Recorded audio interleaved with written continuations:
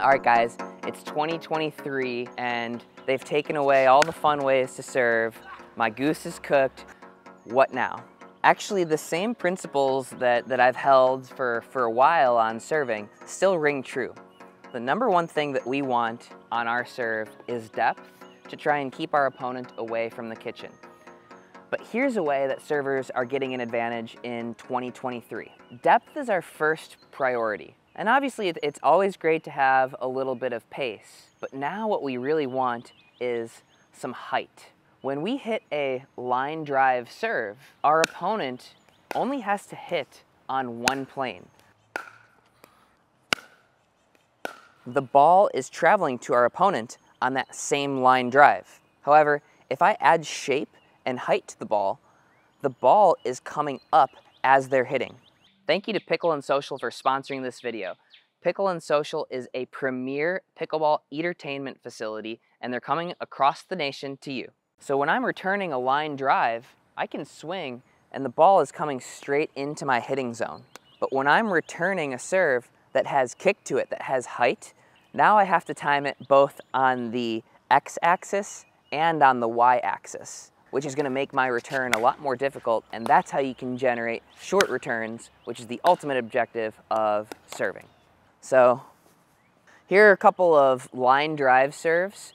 It's difficult to get the proper depth when we are hitting on a line drive because little differences in our paddle angle will have a large impact on where this ball goes. It's really difficult to make a line drive serve into the back of the court consistently.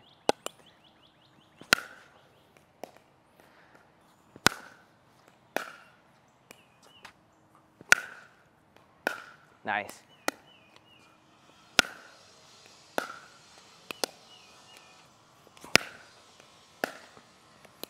So you can see, even when I'm hitting a serve relatively hard, it's not difficult to time because the ball is coming basically in a straight direction towards the returner. It's not coming at them as well as bouncing upwards. So now what I'm going to try and do is I'm going to try and add a little bit of height to this serve and make my opponent hit on two axes. Axes. Leave a comment below. Is it axes? I don't know. Axi? Oh, axi. It could be axi. I'm dying to know. All right, here we go. So I'm going to try and add a little bit of height to these serves now and still get them deep.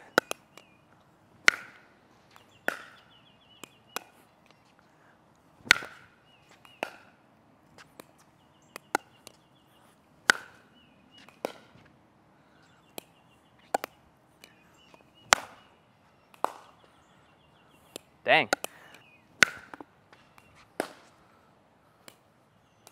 Dude, your returns are sick. Try to act stupid on a couple of these. Those are good returns. There it is.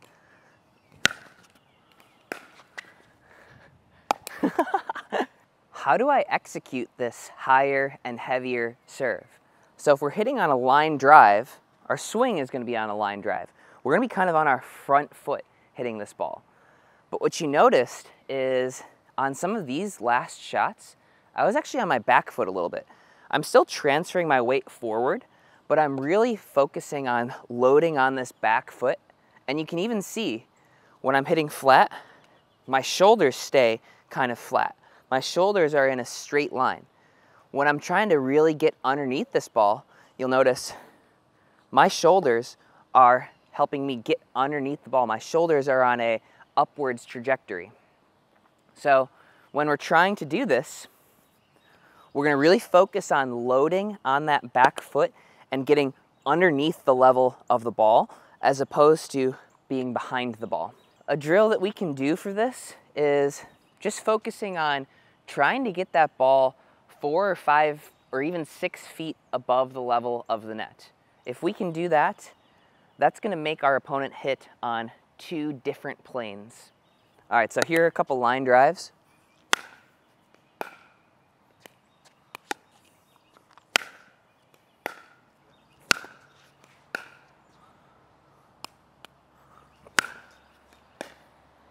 All right, now here's some arcing ones.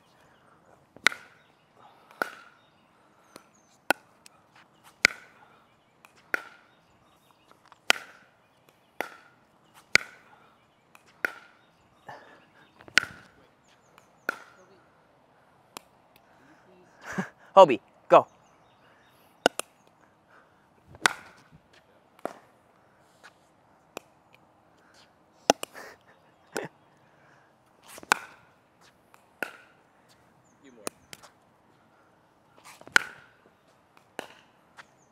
One more. Oh, that was a good one.